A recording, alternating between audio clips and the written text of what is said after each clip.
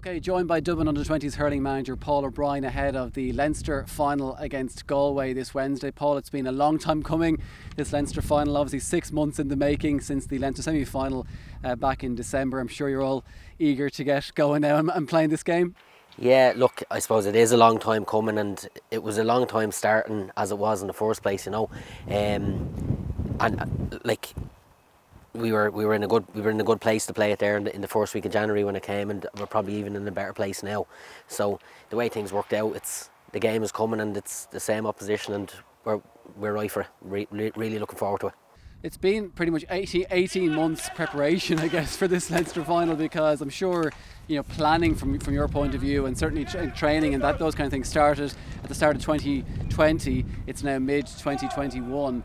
In terms of the focus for the guys, has it been difficult to keep their focus on the games, even in the last 6 months for this Leinster Final? Yeah, good question. Like from our perspective, a lot of the times we've been preparing for games, we've kind of had 3 or 4 weeks of prep time, or 4 to 6 weeks of prep time. So, like we're building towards this Galway game now. We've had a really good 6-week lead in. We've managed to get through with minimal injuries. A lot of fellas are really healthy, and it's been good. You know, like I suppose December was the last time we played competitively. We completely let lads off for 4 or 5 months, you know, because they're a really good, motivated bunch of lads, and they need to be looking over their shoulders or anything. And the kind of shape they came back in and the application they came back with was a credit to them, you know, and that's the kind of group of players you want to be dealing with, you know. It's been a good season for yourself so far, a long season for yourself so far. You're facing an impressive Galway side this Wednesday in the Leinster Final. What sort of challenge can you expect from Galway? Yeah, look, Galway will be good. Galway will be good, and I suppose we'd our homework done to be playing them in a game of winter hurling.